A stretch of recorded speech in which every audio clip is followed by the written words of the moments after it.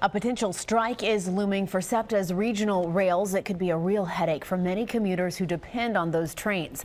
Live at 6 tonight, Eyewitness News reporter Walt Hunter is in Bryn Mawr to bring us up to date on that situation. Walt? Oh, the Paoli-Thorndale line behind me is SEPTA's busiest regional rail line. But come 11:01 a.m. Saturday morning, this rail line and all the others could be extremely quiet. The unions, two of them, and SEPTA, both right now predicting that a strike almost appears inevitable. SEPTA riders who may worry about missing their train each day now have an even bigger concern. Come Saturday, 12:01 a.m., all their trains may be missing.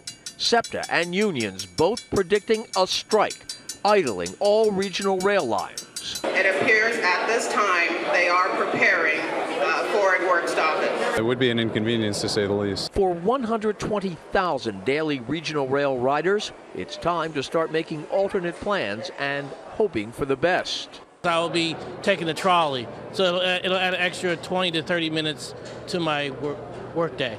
Adding to riders' worries, the national vice president of one of the two unions tells CBS 3 a strike is a virtual certainty.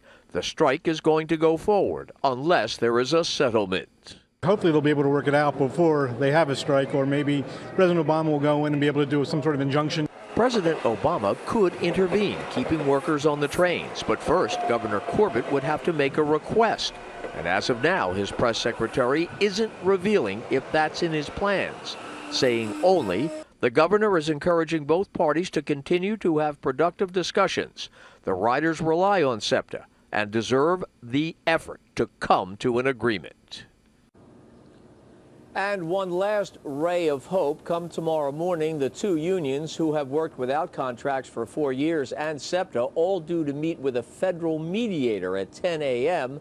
Beyond that, the only other ray of hope that city division workers are continuing to work. And despite the strike, you will be able to ride city and frontier division buses and trolleys in an attempt to get where you're going. Live on the Paoli-Thorndale line at Bryn Mawr, I'm Walt Hunter, CBS 3 Eyewitness News. Walt, thanks so much.